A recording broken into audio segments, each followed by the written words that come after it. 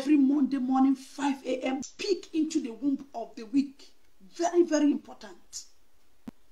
Anything you are doing and you don't hand it over to God, do you think it's going to prosper? I don't, for me, unless you have another God. For me, I believe it's not going to work.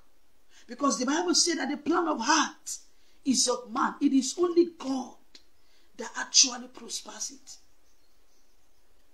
You can only water, you can only plant. It is still God that will give increase.